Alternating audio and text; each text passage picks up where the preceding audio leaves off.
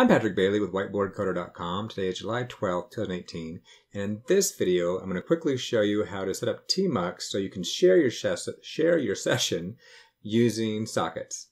Okay, I don't know about you, but in this world it's really a good idea to pair up with people and work together and get some jobs done, because you actually solve a lot of problems quicker that way.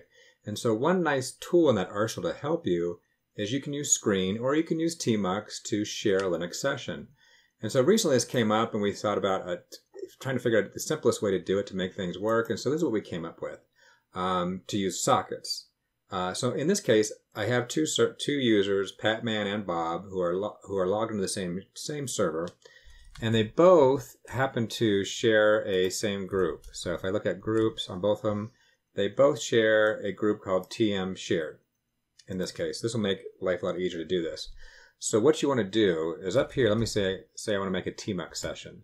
So I'll make it a certain way. I'll say tmux-s, capital S, which is for socket, and I'll make a socket file. And I'll put it in temp, and I'll call it Patrick_tmux, in this case. What I'm going to do, and say new-s shared. So it's going to be new, and it's also going to be named shared. So there we go. So now I'm in a tmux session. Let me clear this up. Oh, I got my little weird issue with my... I gotta fix that on this server. But that's just me with my... I'll fix it.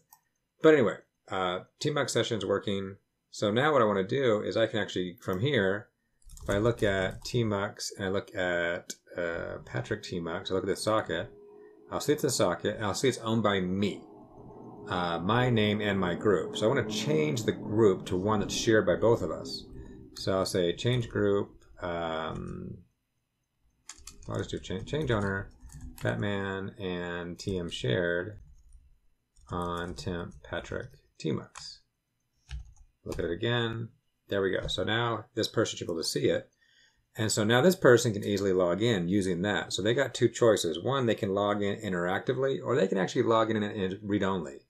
So if they want to log in, they say tmux-s for the socket, and they hit that socket, and attach-t share. And they're in. So now up here I can type, and the person down here can see it, and they can type. And so now we have an interactive shell, and we can kind of see what's going on. But also got to see the size here. So I have something coming from a smaller client. So you get these dots to see who is bigger. Let's see, I can make you bigger. And now you're, oh. There we go. Now they're the same size. But if you have dots, that just kind of, there we go. So now we can, the reason it does that, if I make this full size, those dots are what the other person can't see. I think it's trying to accommodate to the smallest setting here. There we go. But now we can share a session. So I can say ls-alh, and down here this other person can type. So this is a perfect way on the command line to be interactive and to work together. We use it to teach classes now and some of the work I do, and also just to work. I mean, it's really useful to pair up and do things. So I love tmux for that reason. You can do it in Screen, but this is the simplest way we found. I prefer tmux and sockets, and this is just the simplest way to do it. Also, I come down here and do Control-A, detach. So now I'm detached, still going on. Also, since this group could be shared by multiple people, we could have multiple people log in. Rather than do attach, we can do attach-tr, and -r is read-only. I thought. Tmux attach, I thought it was R. Oh, I need shared at the end. Let me do it like that. There we go. Let me detach again. So -r-t shared. So now I can't type, but I can view.